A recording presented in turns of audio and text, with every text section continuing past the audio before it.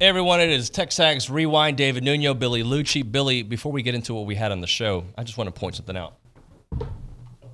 Just broke my neck. Why is this in studio? Well, have you seen some of the people that come in here and breathe on these things? Yeah, And you're probably right. They do it in the morning. It's like right here. There you go. Sanitize, or it's not. It's just the smell thing, right? It just smells. Yeah, this one I don't think is a sanitizer, but yeah, we need get some damn sanitation in here ASAP. Hey, sanitation. Sorry, that's my Tony Montana. Hey guys, so today on the show, good one. We talked about what stood out at fall camp. I had a lot of points. You had some points, but I think we all agree it's a big team. Yeah, they look like. I remember, David, when they came in, and I remember conversations with Kevin Sumlin about how you're playing these teams that everybody expects you to beat. The Mississippi States of the world, the Ole Misses, even early on, like in Arkansas or South Carolina, these teams, and they're just so much bigger, even those teams in the trenches, much less when you were playing the Floridas and LSUs of the world. Well, now you look at A&M, and I would contend that in the pecking order, when they walk out on the field and you see them, it's Alabama, Georgia, A&M. In that order, and the gap has closed so much, particularly with Georgia, but even with Alabama, the gap has closed so much over the time since Jimbo Fisher's been here. And that's what elite recruiting does. That's exactly And that's right. what having Jerry freaking Schmidt run your weight room does. Don't forget that.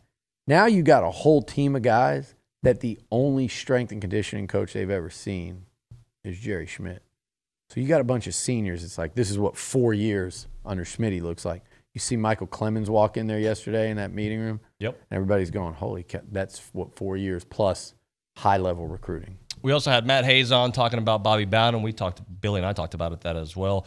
The 2020 Olympics coming to a close, and 21 in 21, McKinnley Jackson, brought to you by Factory Builder Stores. All that and more here on TexAgs Rewind.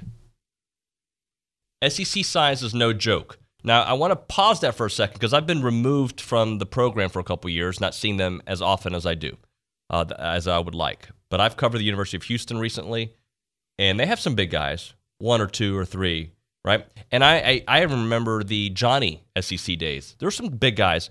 The difference, I think, and tell me if I'm wrong here, is the amount of size, the amount of depth and size, and you just look at these physically imposing players.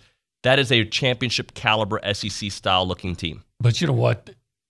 It's still so much bigger than even that 2012 team. Yep. You had guys like Spencer Neely, who's a good player, but undersized. You had a lot of, quote, undersized guys. I mean, now you don't see the undersized guys. I mean, Jaden Peavy, and I mean this in all respect, has a head like a mailbox. The guy is He's just big. I mean, and he's a guy you almost forget about. And then everybody knows about how big Leal is. I mean, it's just they've got, and I mean this, you look at a guy like Antonio Johnson, and he almost looks like defensive ends from 10 years ago. And I'm talking about like Julian Obioha.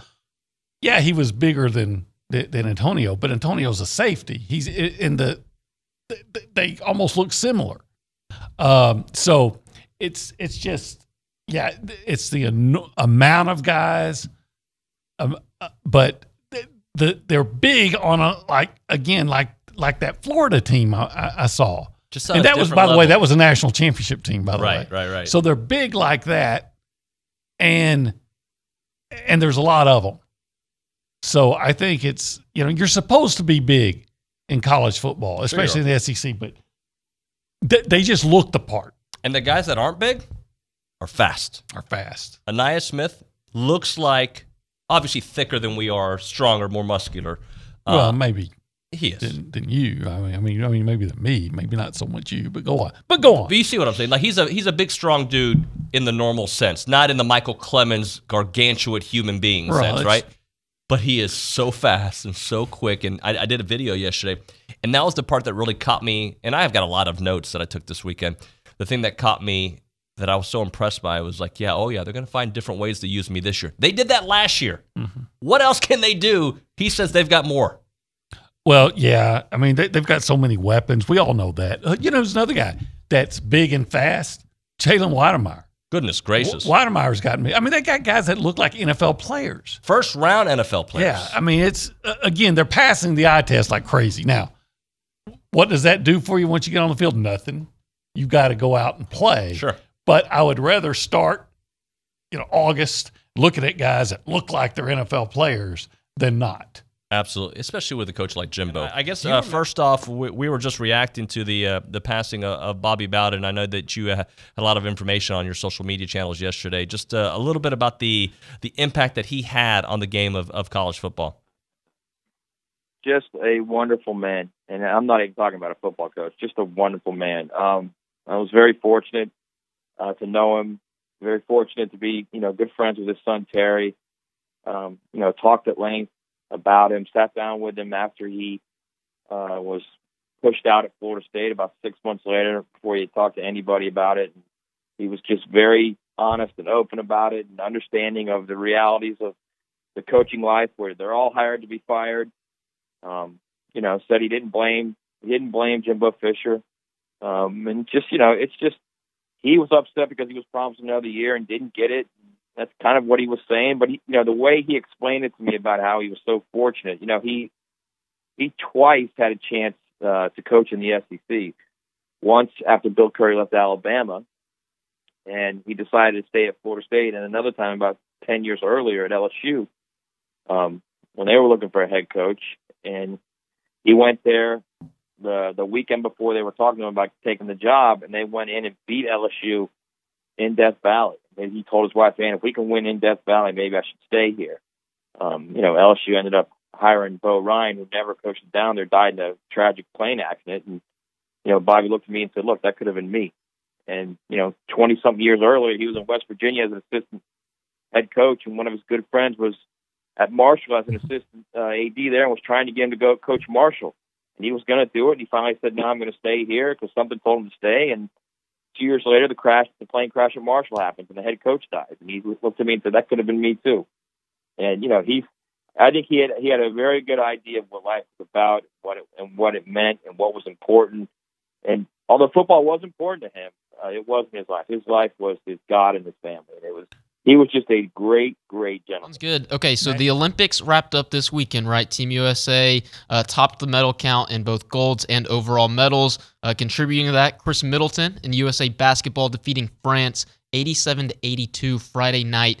K-Mid, 4 points, 1 rebound, 1 assist in over 10 minutes of action. Pretty impressive double for Chris Middleton. He's had himself quite the month. Yeah, an NBA title and an Olympic gold medal. Pretty jealous of you, Chris. And then early Saturday morning, 2 Aggies running on Team USA's 4x4 relay teams.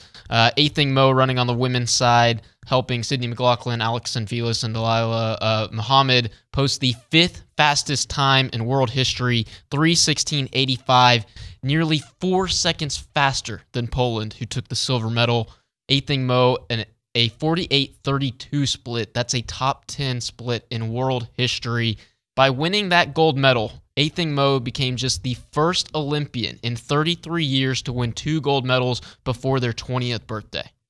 Wow. That's impressive company she's in. The last to do it was American Steve Lewis at the 1988 Olympics in Seoul, South Korea. That's pretty impressive. And then I wouldn't have said last year that McKinnley Jackson was a game-changing presence in there, but when he was in there, he was disruptive as a true freshman. Look, he's a guy I said from day one, he was a 5-star caliber signee. He just missed that cut line. It's like Bryce Anderson.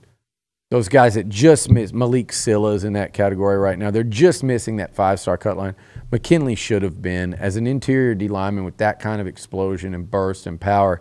You see like a Dalen Mack. McKinley's I think he's a more effective, like every down guy, and I think he can be. He's an all SEC caliber interior D lineman. That's what he's got. That's his high end.